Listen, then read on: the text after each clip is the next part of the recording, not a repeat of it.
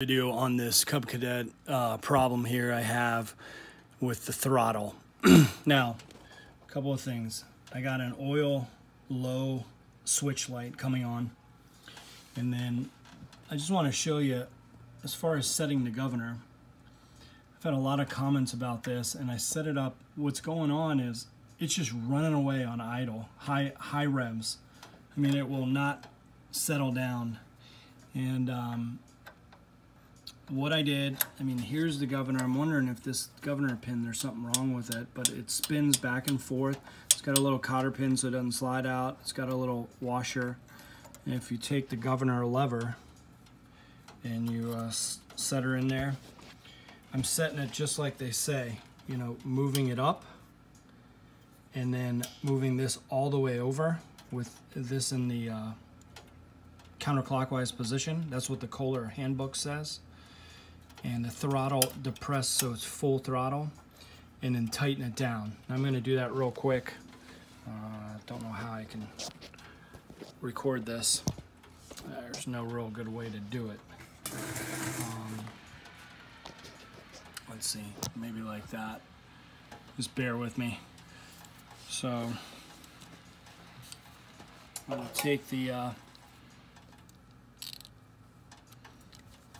throttle governor pin there, moving it all the way clockwise, and then tightening it with the throttle wide open. Whoops, slid out on me there. Hang on. So throttle's wide open.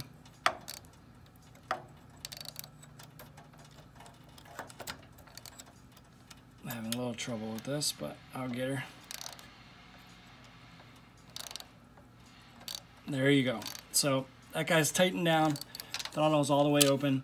A couple of things, I mean, I'm not real versed at this and how to do it, but the way it sits with the engine off, the idle spring, it's not all the way back. And I guess that's normal. I've got this little tension spring here.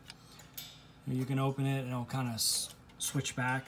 But watch what happens when I start it. At high revs, it gives me a low oil light.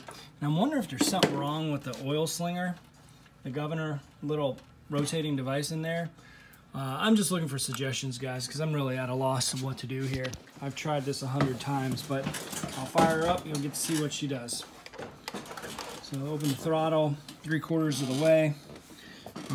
I'll close the choke manually, and here we go.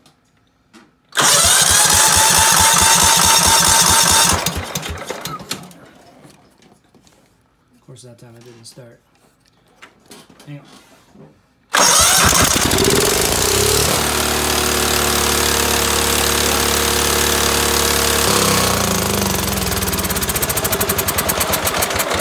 don't know if you could hear how high that was running, but that was ridiculously high. I mean, I don't even know what RPMs that is. And if you pull the throttle back, which I did quickly, it doesn't even cycle back. And you can see the governor spring down there. It's not even under tension. You know, that's the throttle's not like, here's it wide open, here's it off, and it runs that hard. I don't know what I'm doing wrong. The guys on videos I've watched on YouTube, they go in there and just set that thing and turn it on, and they're like, and just take right off, and they're like mowing. I've set this thing a half dozen, if not a dozen times, and I cannot get this thing to settle down. Any help? Hit me up in the comments or let me know, man. Thanks. Bye.